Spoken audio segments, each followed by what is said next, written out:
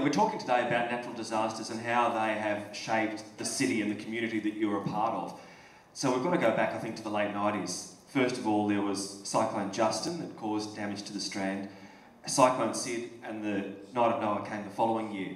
I went to bed that night at about 9 o'clock after doing all we could to get ready. I left a message with a senior sergeant across at the police station in the city. If this gets worse, wake me. I was across the road in a hotel, and at just after midnight he sent a constable across to wake me, and I went across to the police station, and then we went through the Night of Noah. And I guess a lot of people out there in the audience can remember that quite well. Whole houses were washed away. Oh, absolutely. They were washed into the river and just gone. During the night, the police and myself and many others were extracting people off the roofs at Black River. The biggest problem at the time, and I think Wayne will experience next go around, was pets. People were evacuated with dogs, cats, you name it. Things in cages that I'd never seen in my life before.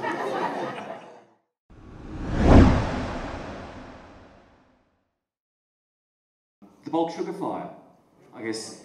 Yes, exactly. It's before my time, but my father-in-law was a youngster in Townsville at the time, and he talks about the smell that went with it. So 77,000 tonnes of sugar in a 1,000-foot long shed that went up. It took 3.5 days to put it out.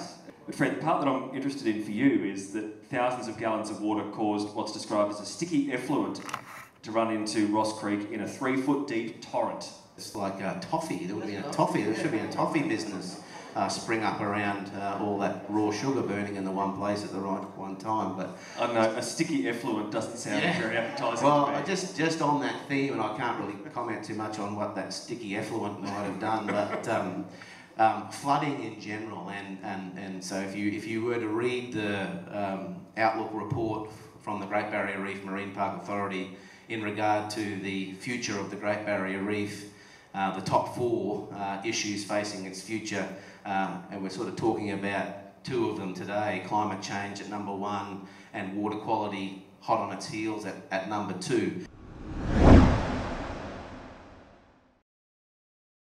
On the Monday afternoon, evening, when Doug Fraser, the local boss of the Bureau, came to give a briefing, and you literally saw the colour change in the people in the room as he was talking about the predicted path of Yarsi at that stage as a Category 5 with a significant storm tide and about 35 to 50 kilometres north of Townsville. We were lucky in Townsville. We were spared, the worst of it. There was some minor structural damage in the end. A lot of vegetation went down. I think that was mainly or largely attributed to that very wet period that we had before the cyclone, 14 months leading into the cyclone, being the La Nina phase that we were in.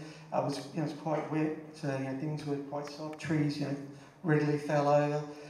As Mario has said, we went through a Category 2 system here with Yarsi, and that a Category 1 to a Category 2, but a lot of people think we went through a Category 5, and we didn't.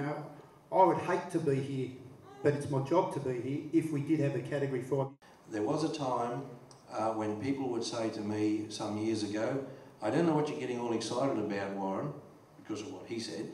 "I don't know what you're getting all excited about, Warren, because there's just another wet season in North Queensland." That changed to, there's a flood predicted, what is it we can do? And that's the most positive thing I can take away from my career. Thank you very much for coming along today, and please, big thank you to people like our panel here.